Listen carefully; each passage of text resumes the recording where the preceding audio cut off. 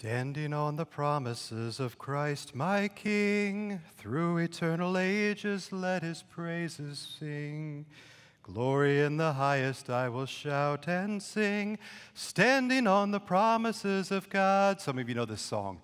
Standing, standing, standing on the promises of Christ my Savior. Standing, standing, I'm standing on the promises of God. How many of you know that song? Let me see your hands. If you raised your hand, my guess is you grew up inside the church. It's been a while since I have sung that song inside a church building. It is a beautiful old church hymn.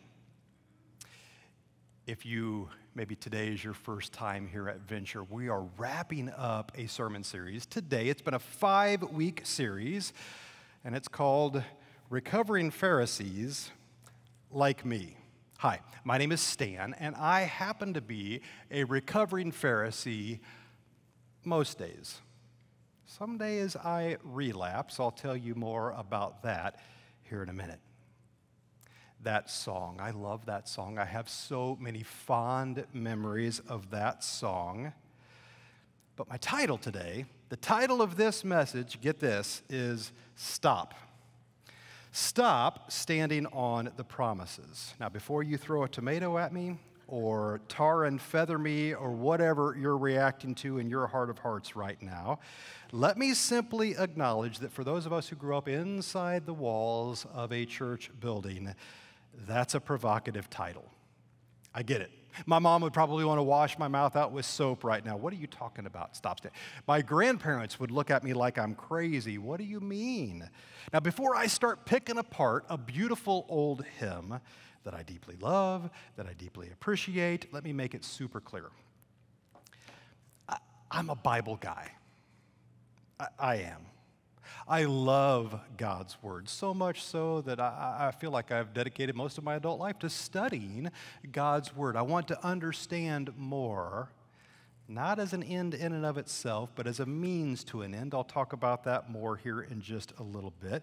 I want to make it super clear. Here at Venture, we are a Bible church. Let me show this to you. About 4 years ago, a group of our leaders got together and we spent some time just wrestling through what is our mission, what is our vision as a church, and what are the core values that are like bedrock that we want to build everything on. And we came up with 5 core values for our church. Check it out. Here they are. Number 1, right at the top of the list, biblical authority. We are a Bible church. Right after that, prayerful dependence on God. We don't want to be a church that prays, but we want to be a praying church. Do you see the distinction there? Everything we do, let's spend some time exploring, God, what would you have us do in this? How about this? Continued spiritual growth. We're basically saying it doesn't matter where you are on the spiritual growth continuum, where you are in your walk with Jesus, through the lens of Philippians, where Paul says, I continue to work out my salvation with fear and trembling. What we're doing is process-oriented. We have room to grow. Doesn't matter where you're at, you have room, to get closer to Jesus, to be more like Jesus tomorrow than you are today. This is a core value of our church, continued spiritual growth. Outward-focused impact. We've been talking about this all year long. You're probably sick of hearing me ask you, how are you doing with your one? You have one life to invest. Who's the one life you're investing in? We recognize that what we do when we gather together on a Sunday morning, we sing some songs, we open up God's Word. This is worship, yes, but He calls us to worship with our entire lives. What are we doing the rest of the week out there? What kind of an impact are we having in a world that desperately needs to see Jesus in you, through you? Outward-focused impact. Genuine hospitality. Oh my goodness, we want to be real people who know one another and practice well the one another's that we find in Scripture, to love one another, to bear one another's burdens, to speak the truth in love to one another. There's a whole list of them. That's a brilliant study sometime, but this is hospitality, genuine hospitality. How do we live life together in real ways? Could I circle back around? Biblical authority. I want to make sure we're crystal clear on what we mean by that today. Because if we're not careful, if we view this through the same lens that the Pharisees did, we're probably out of balance in the area of biblical authority. What do I mean by that? Well, I want to spend the rest of our time together today unpacking that. Can I say it this way? If you're taking notes, you might want to write this down. We shouldn't stand on Scripture. That song we sang, it's a beautiful old hymn. And listen, when I first heard that phrase and had this absurd image in my brain when I was, I don't know, maybe 7 or 8, we're singing this song and I'm thinking, standing on the promises, and I'm literally picturing standing on the Bible. I know, I just wasn't nuanced yet at 8 years old. I didn't get the poetic language that the singer-songwriter was employing there. I get it. But there is something, I think, taken to the extreme when we stand on the promises. Well, we shouldn't do that. Why? Because that's what the Pharisees did. We're going to explore that with the rest of the time that we have today. Let me show you a case in point where they stood on Scripture, in my opinion, in a very unhealthy way. We've been talking through this whole series that there are 613 laws, rules, guidelines in the Old Testament, that the Pharisees were very rigid in their following of all 613 of these rules. And their heart, their head for sure, I don't know about their heart, but their desire was, well, do that. And if you break one of those, well, I caught you being bad. I'm in John chapter 8. We're going to spend our time together today in John chapter 8. Then we're going to go back a few chapters to John chapter 5. In John chapter 8, there's this story where Jesus, where is he? Well, he's in church. We find him at the beginning of John chapter 8 in the temple. He went to the Mount of Olives. Verse 2, at dawn he appeared again in the temple courts where all the people gathered around him, and he sat down to teach them. I'm not putting this on the screen. I just want you to hear this. Absorb this. Here's the cast of characters. The verse continues. The teachers of the law and the Pharisees, that's the group we're studying, brought in a woman, this phrase, caught in the act of adultery. I don't want to get graphic, but I've got all kinds of questions about that phrase.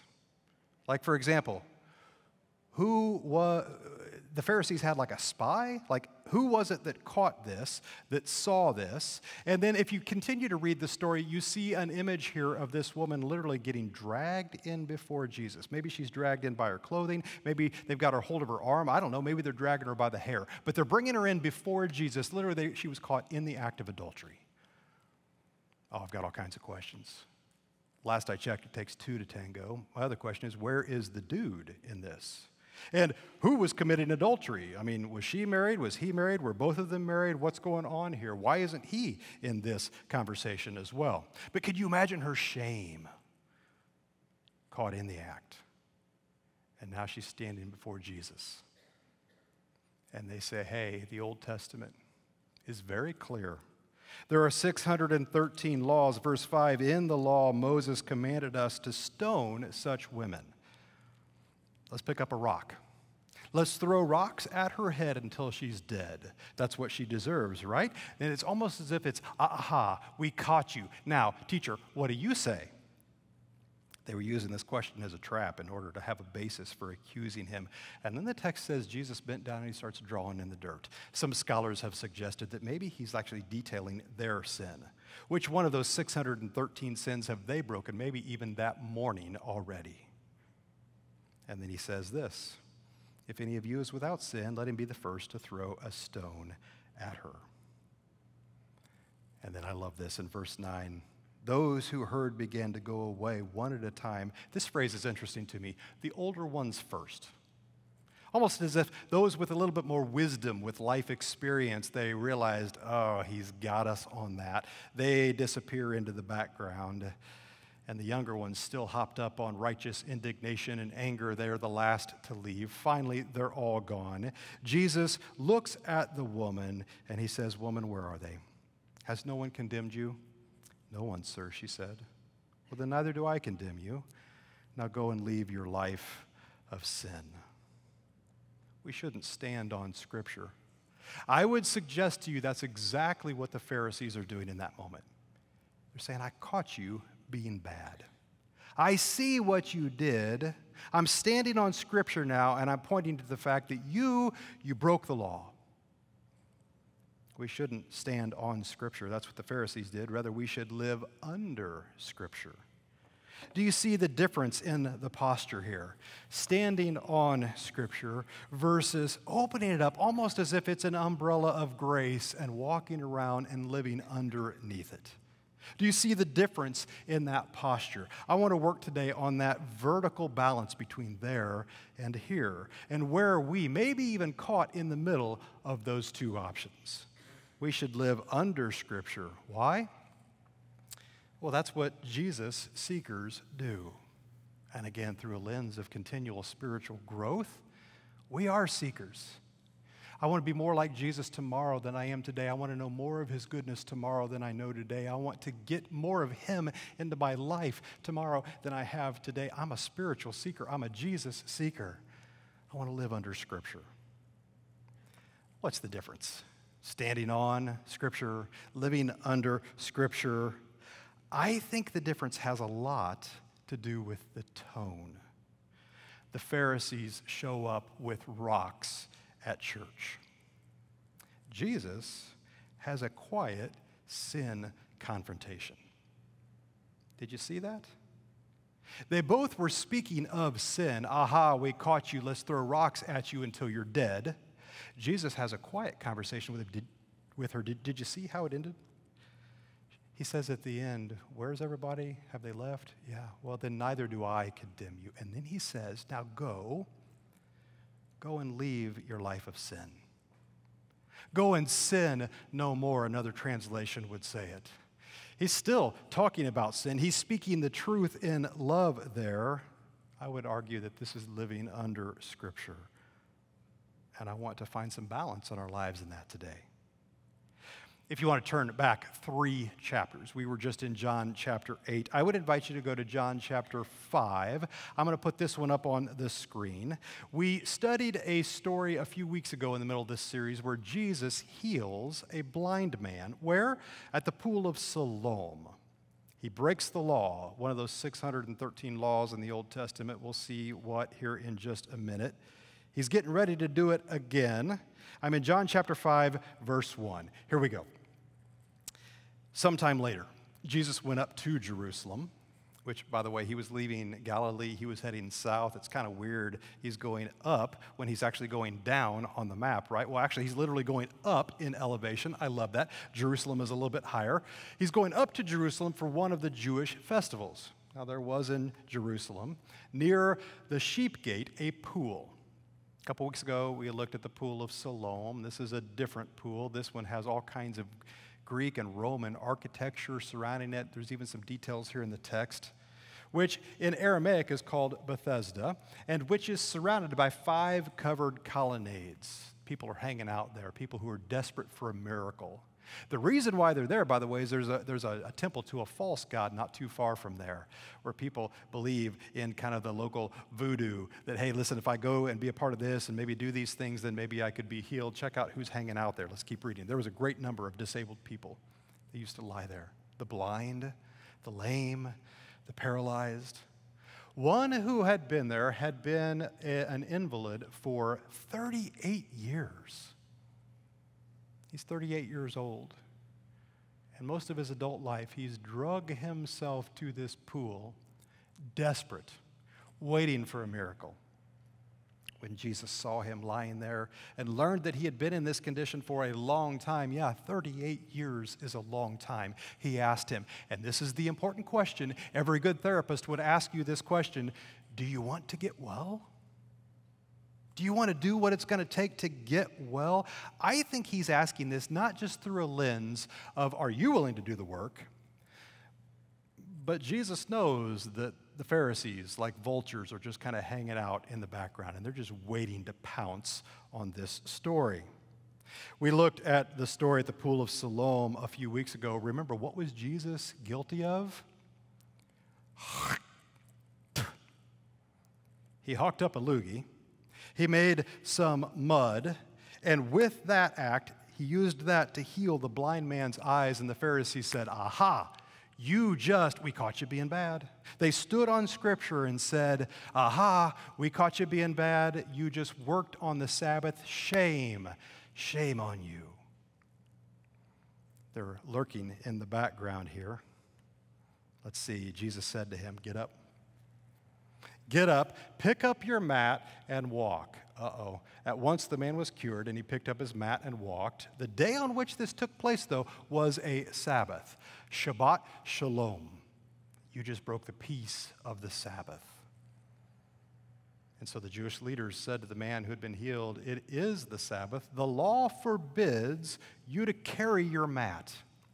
Now, you talk about splitting hairs and detailing, like majoring in minors. The dude has been laying there for 38 years. And you're saying, why did you pick up your mat and walk? Why did you work on the Sabbath? You just broke, aha, we caught you being bad. He replied, the man who made me well said to me, pick up your mat and walk. And by the way, I would have done anything he told me to do. And so would you. So they asked him, well, who is this fellow with who told you to pick up your mat and walk? They've moved on. This time, Jesus is guilty of promoting disobedience in others. He worked the story we looked at before. Well, today, he's encouraging others to break the law of the Sabbath. Jesus gets into this long conversation, and he starts talking about who he is. He's God. And there's all kinds of layers to this conversation. Skip down to verse 16. Because Jesus was doing these things on the Sabbath, the Jewish leaders began to persecute him. In his defense, Jesus said to them, my Father, God, is always at his work to this very day, and I too am working. What would you expect me to be doing? He's above the law. For this reason, they tried all the more to kill him. Not only was he breaking the Sabbath, but he was even calling God his own Father, making himself equal to God. If you skip down to verse 36, check this out. He's speaking and he's talking about what he's here to do. He's getting to the purpose. He says in verse 36, I have testimony weightier than that of John. He's talking about John the Baptist in verses before this. For the works that the Father has given me to finish, the very works that I am doing, testify that the Father has sent me. I'm here literally on a mission from God, and the Father who sent me has himself testified concerning me. You've never heard his voice. Who is he speaking to here? He's speaking to the Pharisees. You talk about a slap in the face. He's telling them, you've never heard from God. You've never heard his voice, nor have you seen his form, nor does his word dwell in you. For a bunch of religious leaders, he just slapped them in the face. For you do not believe the one he sent. Jesus is saying, I'm standing right here in front of you, and you've missed it. You've missed the opportunity of a lifetime that's staring you in the eyeballs right now, and then we're going to look at this the rest of our time together. You study the Scriptures diligently because you think that in them you have eternal life. You're standing on the promises of Scripture. You're studying those so careful. And then he goes on and says this. These are the very Scriptures that testify about me. Yet you refuse to come to me to have life. You think life is found in the words. Oh, the life is found in me, and I'm staring at you right in the face. It's subtle, but it's there.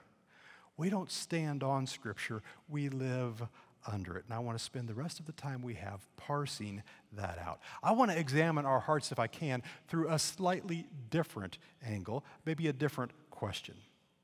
And this is personal.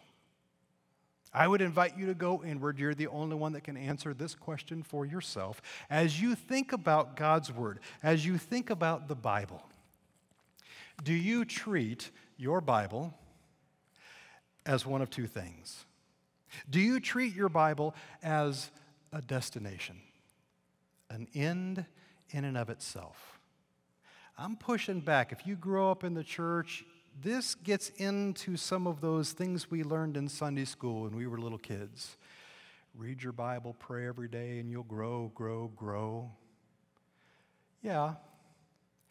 If you're seeking life in the Scriptures, Jesus himself. But if this is a destination in and of itself, I've just checked this off my list. I got my Bible study for the day done. Check, what's the next thing? If this is simply a destination, that's a problem. Maybe this is adventures in missing the point. Or do you treat your Bible as a vehicle? You know what a vehicle is. You climb in it. It's really a means to an end. You're going to use that to get somewhere. The Bible, don't treat it simply as a destination. It is a vehicle. A destination would say, listen, I've arrived. By the way, if that's the way you view your Bible, we'll talk about this here in a little bit, but that could be an idol. You're putting that even above Jesus. If it's a vehicle, you're saying, I'm using it to move toward Jesus. My Bible then drives me to worship. I know what you're thinking. Come on, Pastor Stan, that's just semantics. You're picking too much at this. Am I? Let's look at our text again, verse 39, John chapter 5. You study the scriptures diligently because you think that in them you have eternal life. Could I suggest to you, the Pharisees, they had probably created their own little heaven on earth. Here's 613 laws. Follow them. Don't just follow them, but here's a rule underneath them that we'll use to explain that. And maybe even a rule underneath that one to second guess this one. We'll create this little system of laws, and if you live by this, then we have arrived. Welcome to heaven on earth. And it sounds like a miserable existence. These are the very scriptures that testify about me. Jesus says, you're staring me in the eyeballs and you refuse to come to me to have life. I'm here to give it to you. Don't miss it. I'm staring you in the face. In my opinion, we're out of balance here. Could I end this series in the same place where we started it? We looked at a survey, a Barna survey. Scared me to death. I shared this with you about 5 weeks ago. We put it up on the screen. And basically it's saying, here's a whole series of questions 10 years ago that the Barna Research Group asked Christians. And, their findings were this.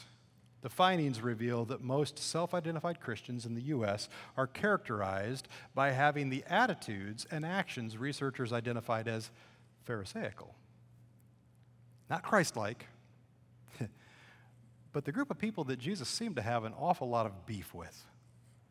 Just over half of the nation's Christians, using the broadest definition of that word Christian, qualify for this category, 51%. They tend to have attitudes and actions that are characterized by self-righteousness. Oh, that stings. By the way, I've got that survey, an article about it, linked in your sermon notes in the app if you want to go there. If you have not yet read that, check it out. You'll see there are even some in graph form. You can see how we stack up, like this graph.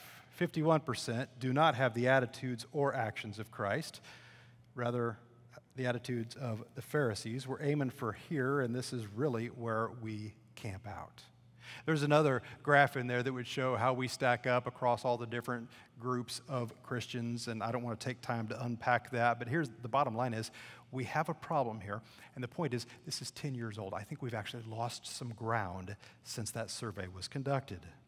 I propose to you that part of our problem, according to the text we just looked at, is destination thinking. We view the Bible as an end in and of itself, rather than a means to an end to get closer to Jesus. And we've piled some baggage on top of that over the last 10 years. Can I share with you the questions that we wrestled through and that were a part of the survey itself 10 years ago? We put these up on the screen a few weeks ago. Let's look at them right now. Self-righteous actions. I tell others the most important thing in my life is following God's rules. Remember, we're seeking to find balance here. Somewhere, some vertical balance between standing on God's promises and living under Scripture. We're seeking a balance between those two things right now. The problem is we get stuck in the middle so oftentimes thumping our Bibles. You're familiar with that phrase maybe? Bible thumpers. What this survey reveals is that this is exactly how culture views us. We're stuck in the middle between standing and living under, and we're thumping our Bibles at them. I want to follow God's rules. Here you go. How about you? I don't talk about my sins or struggles. That's between me and God. Thumping Scripture. I try to avoid spending time with people who are openly gay or lesbian. I mean, you could pick any sin that you want to pick. Do we spend time judging people from arm's length distance rather than engaging with them? That's another form of thumping your Bible. How about I like to point out those who do not have the right theology or doctrine? You're wrong, I'm right. I prefer to serve people who attend my church rather than those outside the church. All of these rules get into the way. We could look not just at self-righteous actions, but take a step back at the attitudes even before that. And I would encourage you, if you looked through all of those, you would see that each one of those, you could say it's possible that thumping the Bible gets in the way. Let's look at even the things we are aiming at, attitudes that are more like Jesus. Between here and there, I need to point out to you that Jesus is the destination. Your Bible is simply a vehicle. And if you look at all of those things, those actions like Jesus, you could look, let's put those up on the screen. If you look at those things, I listen to others to learn their story before telling them about my faith. Or do I thump the Bible first? Each one of these, you could look at it and say, there's a Bible thumper underneath the reason why we're not answering that correctly. And if you back up a step, not just the actions that are like Jesus, but even the attitudes, the way we think like Jesus. I see God-given value in every person, regardless of their past or present condition. Go ahead and put that one up. You could look all through that list and you could see that each one of those, there's a Bible thumper that could get in the way of people seeing Jesus in us and seeing Jesus through us. Again, we're seeking some vertical balance, somewhere between here, standing on, here, living under, but let's make sure we don't thump the Bible at them in the middle. Are you tracking with me? Bible study. If you're taking notes, write this down. Bible study is important. One of these days, I'm going to preach a series, and I'm going to title it, What's Not in the Bible. I recognize that there's a tension here between, oh my goodness, we are in a lot of ways biblically illiterate, and at the same time, I'm saying, let's not make the Bible an idol.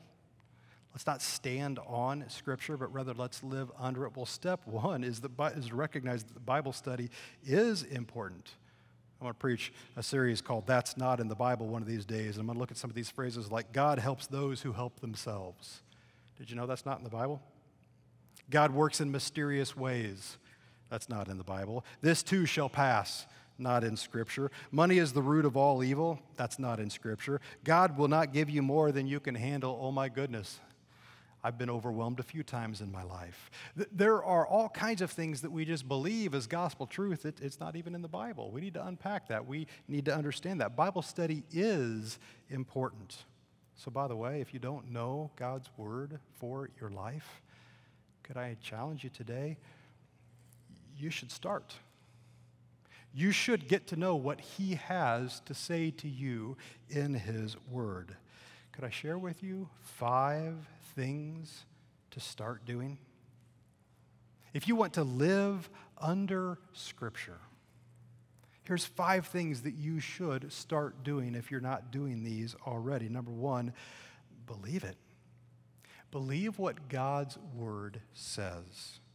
The Bible is very clear in Hebrews chapter 11, verse 6. Without faith, it's impossible to please him. For whoever would draw near to God must believe that he exists and that he rewards those who seek him. There's no point in reading the Bible if you don't plan to also believe it. And when you read, make an effort to believe what it says. Sometimes it won't make sense. Definitely not at first blush, at first reading. Sometimes it'll contradict what you previously believed. Sometimes you'll doubt. This is where you have to have the privilege of asking the Holy Spirit who lives inside of you for help. He'll open your eyes to help you genuinely believe the words that you're reading. Number 2, believe what the word says and remember key truths from Scripture. You can apply the Bible to your life by remembering key things. Remember promises and principles and commandments and prayers. Don't just read it, take it to heart, and listen for what God might be saying to you through it. Number 3, allow Scripture to expose sin. This was an issue that the Pharisees had. Jesus pointed out, hey, you who is without sin, you cast the first stone. They had not done that good and important heart work yet. Hebrews chapter 4, verse 12, for the word of God is living and active, sharper than any two-edged sword, piercing to the division of soul and of spirit, of joints and marrow, and discerning the thoughts and intentions of the heart. No creature is hidden from his sight, but all are naked and exposed to the eyes of him to whom we must give account. Do you let Scripture reveal your own sin issues? And do you do something about it by confession and asking God to lead you and help you? Number 4, pray about what you've read. Praying takes this and moves it from the head, in my opinion, to the heart. We listen to God through Scripture, and then we talk with God, and then we listen more to God as we pray it out with Him. Number 5, align your life with what the Bible says. Could I just point out, I've spent 5 weeks bagging on the Pharisees. They actually took a good step toward that principle. They did know the Bible well. Backwards and forwards, they knew the Torah. First 5 books of the Bible, they had them memorized backwards and forwards. They did this pretty well. That was a strength of theirs, at least in part. Can I point this out to you? You shouldn't stop. We've said this. Bible study is important. You should start if you haven't. And by the way, you shouldn't stop. You should be a lifelong learner. I would call you toward that. You heard Tony say something a bit ago about October 1st. Would you do us a favor and do make it a point to be here that night? October 1st, 6 p.m. to 8 p.m. that night, we're going to gather in this space. We've got all kinds of fun stuff planned literally all over the building. You don't want to miss it. Make it a part of your fall. We're going to talk that night about a spiritual growth journey that we're going to launch a few weeks after that, which will be a brilliant time if you're not connected in a small group. We want to get you connected in a small group then. There's an opportunity for spiritual growth this fall, and we're going to lean in a big way into it that night. You shouldn't stop studying the Bible. You should be a lifelong learner. Can I give you a caution, though? Bible study isn't an end in and of itself. Let me challenge you on the backside of that. Bible study is simply a means to an end. What's the end? Your Bible study goal every time you crack the spine of your Bible should literally be Jesus. Bible study is important, but let's keep the main thing the main thing. Your Bible study goal every time is to connect with Jesus. Why? Because the whole Bible points toward Jesus. The Old Testament is pointing forward toward Him. The Pauline epistles and the other letters in the New Testament are pointing back to the Gospels and the work that He did on the cross for us. I tried to make this point subtly last week. I was talking about the prophet Micah, and I was talking about how Jesus was confronting the Pharisees. And he loosely paraphrased, this is a mind trip to think about this. Several hundred years before that, Jesus spoke through the prophet Micah. And then a few hundred years later, he's speaking the same words out of his own mouth in the flesh form. But the whole Old Testament, the word for it is theophany. Jesus' sightings in the Old Testament. If you read your Bible through that lens, if you're looking for Jesus in the Old Testament, you find Him everywhere. The Pharisees had missed this point. What's our passage in verse 34? You study the Scriptures diligently because you think that in them you have eternal life. But these are the very Scriptures that testify about me. If you look for Jesus in the Old Testament, you find Him, yet you refuse to come to me to have life. You're missing life that's staring you right in the face. Jesus is life. Any of you fans of the Ted Lasso show that I've come to love and appreciate?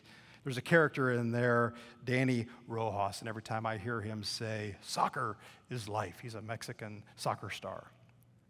Yeah, okay, I get it. I get what you're saying. Through a spiritual lens, through a Bible study lens, Jesus is life. He says this very clearly in John chapter 10, verse 10. My purpose is to give them a rich and satisfying life. That's why I'm here, he said. What's our verses again? Verse 39, you study the scriptures. You think that in them you're going to have eternal life, but it's me.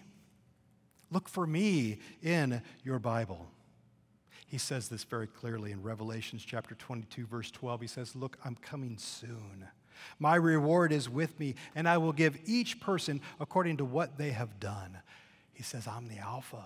I'm the Omega. I'm the first and the last. I'm the beginning and I'm the end. The entirety of Scripture, really, it's about Jesus. Don't miss him because you're standing on Scripture. Find him as you live under Scripture. By the way, any goal above Jesus is an idol. False worship. Idolatry. Oh boy, I do think it's possible to elevate the act of Bible study in your life above Jesus. And when we do, that's idolatry. That's false worship. Might I point out that self can become an idol as well. When I show up to a Bible study and I've done the work so that I can prove to you how smart I am, how much I know, how much knowledge I have swelled my brain with, and that puffs up my heart, that puffs up myself, that can become idolatry. It's not an act of worship or using the Bible as a vehicle to get to Jesus. Rather, well, 1 Corinthians chapter 8, verse 1 says it very clearly, knowledge puffs up, but love builds up. Last week we looked at those 12 statements of a recovering Pharisee. Let's go ahead and put the first one up right now. I admit that my single most unmitigated pleasure is to judge other people.